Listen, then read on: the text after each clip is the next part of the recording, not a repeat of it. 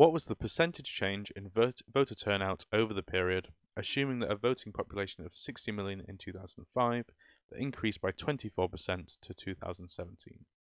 First thing, if we want the percentage change between 2 points, we first need to know the value in 2005. So let's calculate voter turnout for 2005. For this period, we need to add up these values here, which is 3 plus 6 plus 9 plus 9.5 for each of the 4 parties. That gives us a total of 27.5 million votes, and that's for 2005. If we have the number of votes cast, we can now work out the voter turnout. So the proportion of voter turnout is the votes that were cast divided by the total population. Both of these are in millions, so I'm not putting both those in the end because they'll cancel out anyway. This gives us the answer as a decimal. We want a percentage, so we'll multiply by 100, which gives us a voter turnout of 45.8%. The next thing, we need to do the same calculation but for 2017. So in 2017, our voter turnout is the sum of these values here. So that's 2.5 plus 3.5 plus 13 plus 13.5.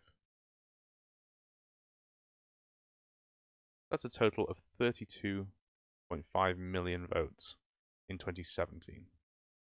We'll do the same calculation again. So 32.5 million divided by 60 million, and we've been told that this 60 million increases by 24% by 2017. To increase something by 24%, we multiply by 1.24.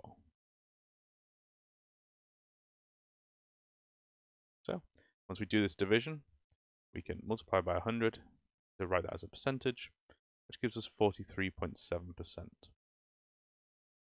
Now we need to work out the percentage change in voter turnout. So these are both percentages already, but we need to work out the percentage change, not the percentage point change. That would be the difference.